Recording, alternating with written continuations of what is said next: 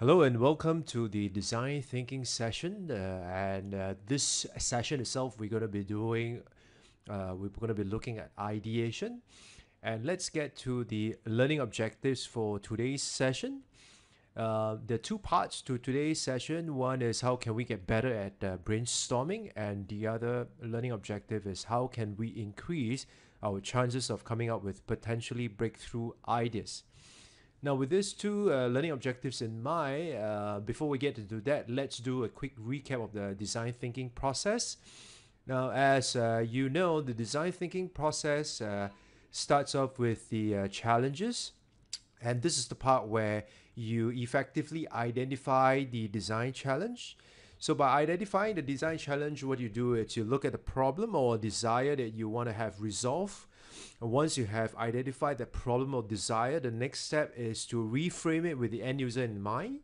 And then the third step is then to recraft it in the form of an inquiry or in the form of a question.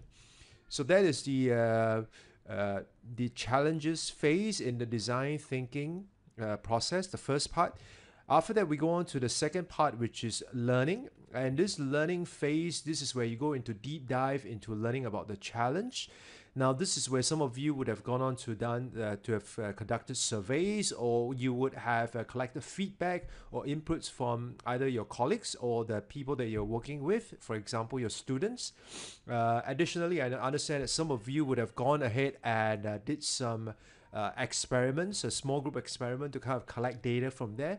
So in this phase itself, essentially, is to better understand the problem that your students are facing. And so with that, you come up with a list of data and information that you could help you in the downstream process of the design thinking process itself. Now, once we've done the learning phase, the next step essentially is to look at ideation, which is what today's session is all about.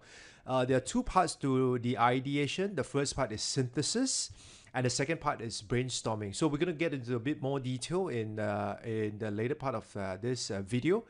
Once you're done with ideation, the next phase is to go into prototype. And this is where you look at what are the best ideas and using a technique like storyboarding to kind of help you build your prototype. Once you've done that, the next and the last phase is the share and scale phase. This is where you share it with the end users or with the people who are you're implementing the solutions for. At the same time, once you've done that, you collect data and information to kind of build up or to improve on your prototype, and finally to have a solution which you could scale up. Okay, so this effectively is the design thinking process. So it spells out CLIPS, CLIPS, as we previously mentioned. So this is the design thinking process.